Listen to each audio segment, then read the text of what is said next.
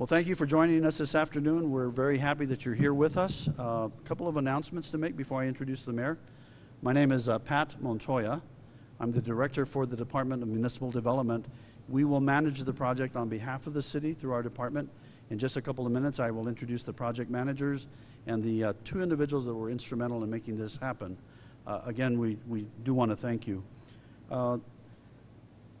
The construction of the site itself is based on a lot of factors, and one is that the Albuquerque metro area sees about 25% of all traffic in the state, and we're growing, as you well know.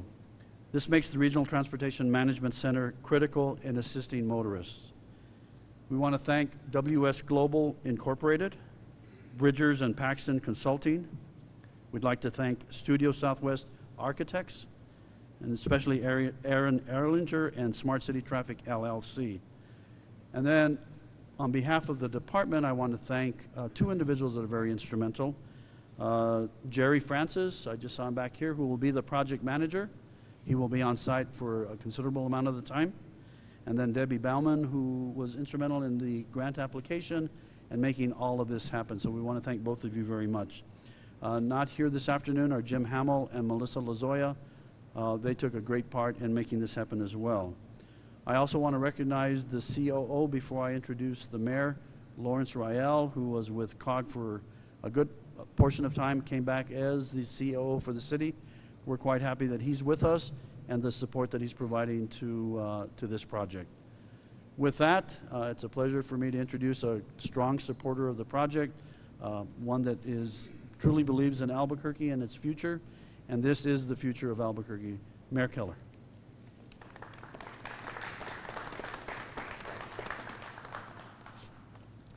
Well, good afternoon. Appreciate everyone coming out today, and especially our partners. I know it actually is a site that we don't always see, and we talk about how we need to cooperate and work together, and I think just the folks behind me are really exemplify this concept.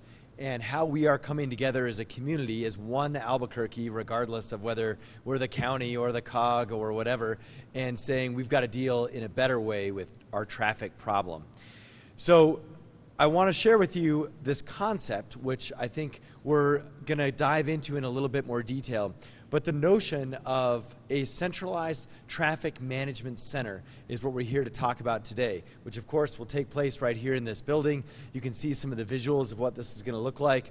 But the idea right now, if you think of those signs above the highways that NMDOT works on, they're not always connected to what's happening at the county in Albuquerque. Or if we think of the delays that we see, the long trucks back there, for whatever's happening, whether it's construction or an accident on the freeway, how do we actually plan out alternative routes in a way that is fast and rapid?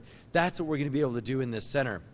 So this is something, of course, that many cities face, traffic problems. We're all familiar with our orange barrels, but it's something also that we've learned from other cities. The way you can actually deal with this in the short term is to have a regional coordination center, and that's what this is all about. So I want to highlight where things are at now. This is where this map here, we right now have 4 different essentially command centers that are in place for different agencies. These are all going to move and be centralized out of this facility. And that's what's going to make this work a whole lot better for our community. Because if you're sitting in traffic, you don't really care if it's NMDOT or if it's APD or whatever the city or government entity that's causing the traffic or needs to work on the traffic. You just want it helped, and that's what we're going to be able to do here. So our plan is to create a new regional traffic management center that bridges the largest transportation and law enforcement agencies in central New Mexico into one room and also streamline emergency responses. Now, we've issued a request for proposals to renovate this building here, the old National Guard Armory, of course, in my old state Senate district here in the International District, to make this a state-of-the-art traffic management center.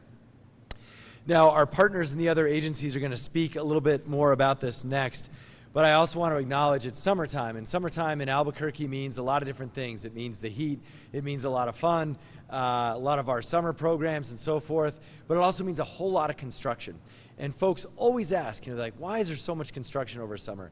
Well, there's a lot of good reasons for that. There's actually less traffic because school is out, and so that's why we tend to do construction in the summer.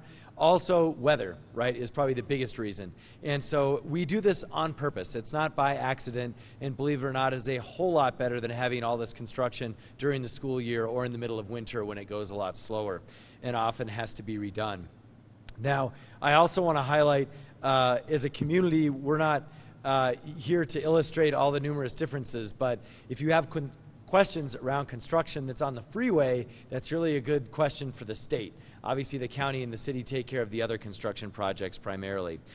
But we're going to be able to talk to each other in real time in terms of how we coordinate this. So what we're trying to do at the city also to reduce traffic is control what we're doing with respect to traffic management.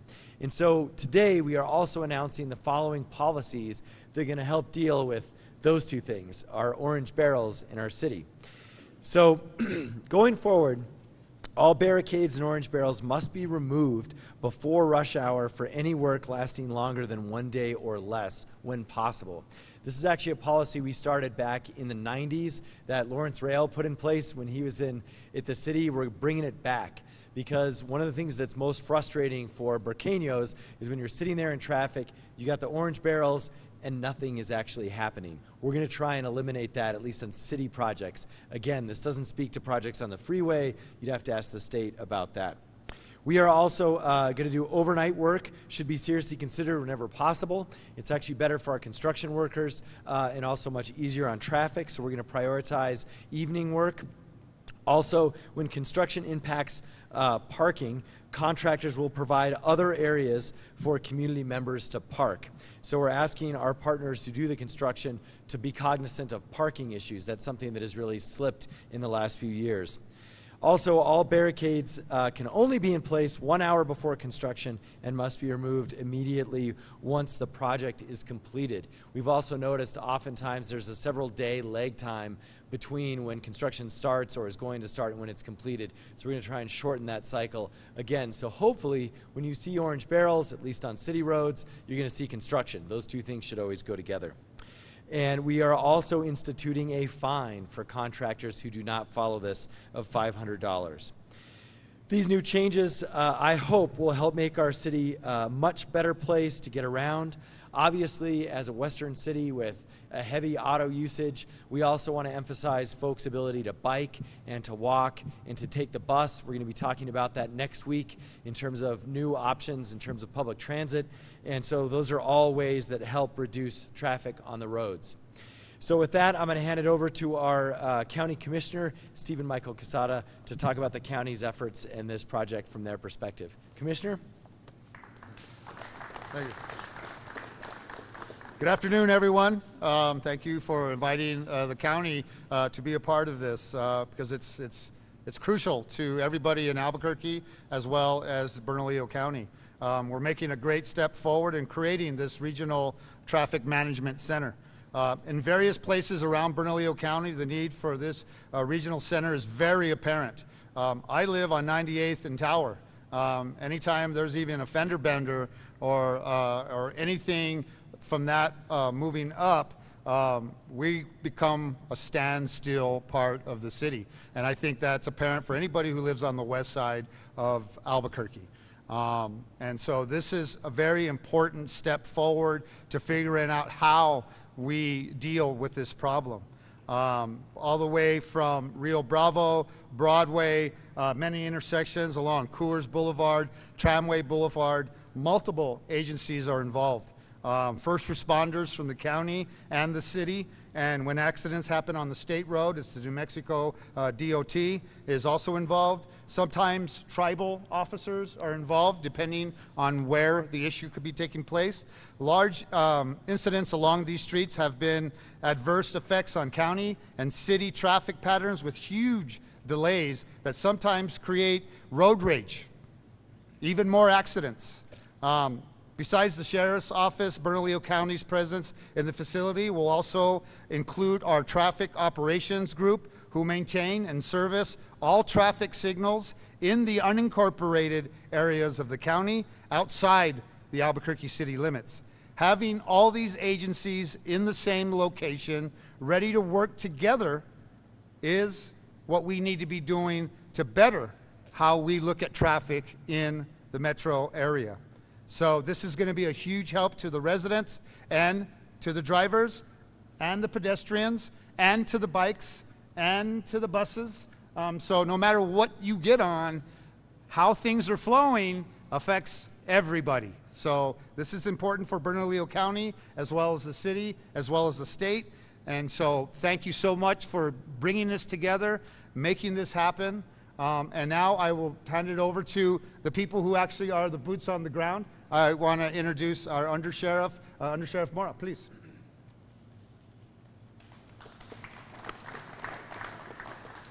Good afternoon. A lot of you may be asking, law enforcement and how this affects. I've been in law enforcement over 25 years, and I've always said this. Here we are, we fight organized crime with unorganized law enforcement. And I'm happy to say that with the mayor's leadership, we have a huge collaboration with the city and the county right now, and we're extremely excited about this. This has been a long time coming. Our traffic unit and our DWI unit will be housed out of this location. There's a lot of dynamics when it comes to unforeseen incidents, traffic fatalities, things that cause roads to be shut down for long periods of time. This center is going to allow us to be able to coordinate and collaborate with our other partners in law enforcement to make what's best for the citizen out there. At the end of the day, citizens don't care who shows up and how things get solved. At the end of the day, we're all wearing the same hat. They see government, they see law enforcement, they don't care what patch you're wearing, what uniform you're wearing. So we're extremely excited about this with the Bernalillo County Sheriff's Office, and we look forward to great things coming. Thank you.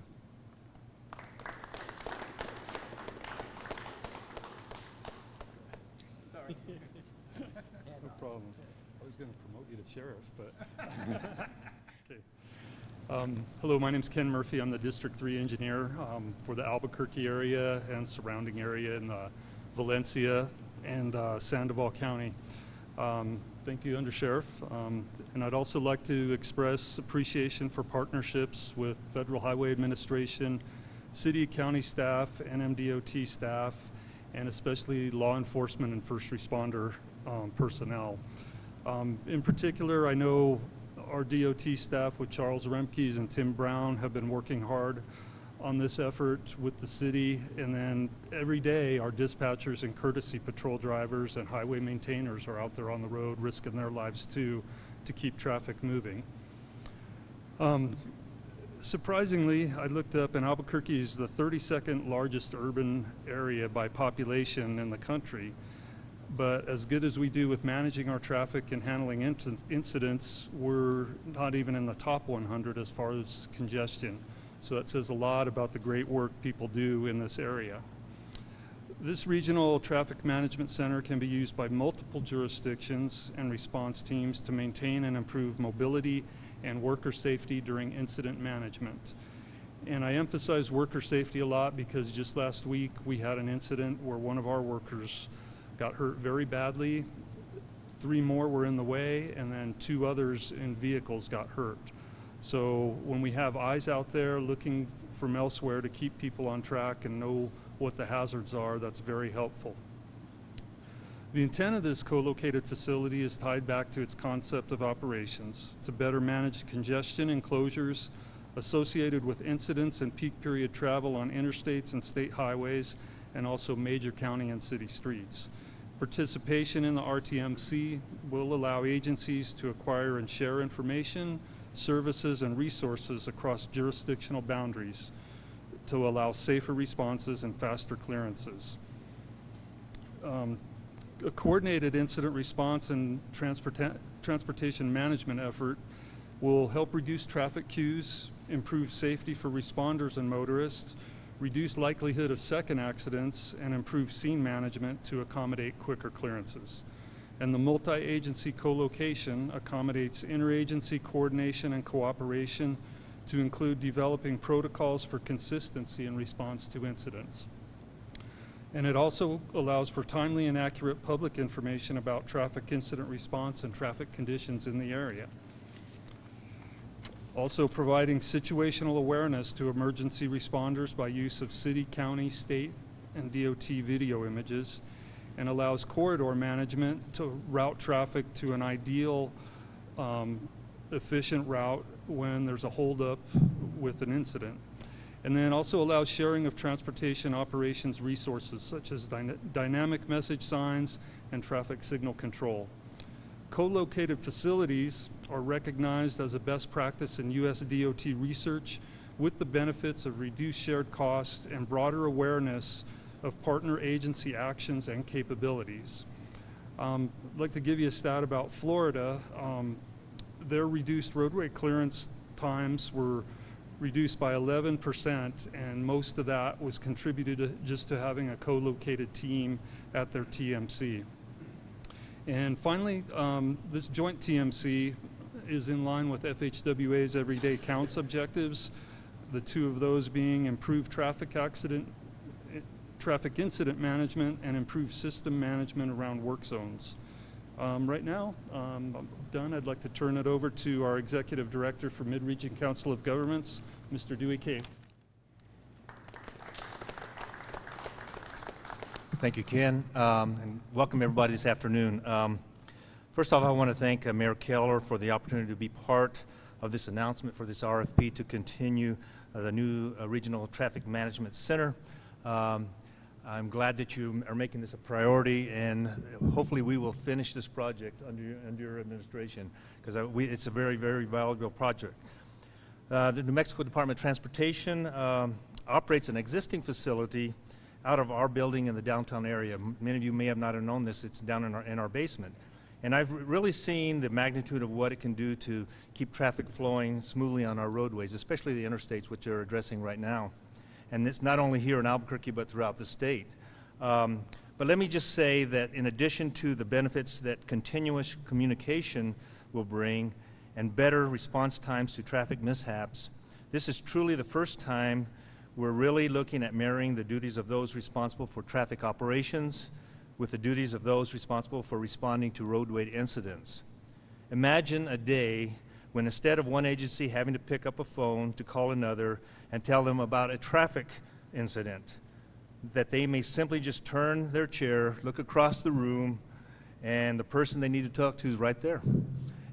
Can you imagine the time that would be saved and solving these particular incidents? That's what this is all about, operating traffic signals, better communications with first responders, better response to traffic mishaps, as well as weather-related issues, all under one roof. All of this adds up to the benefit to our citizens, not only here in Albuquerque, but the entire region.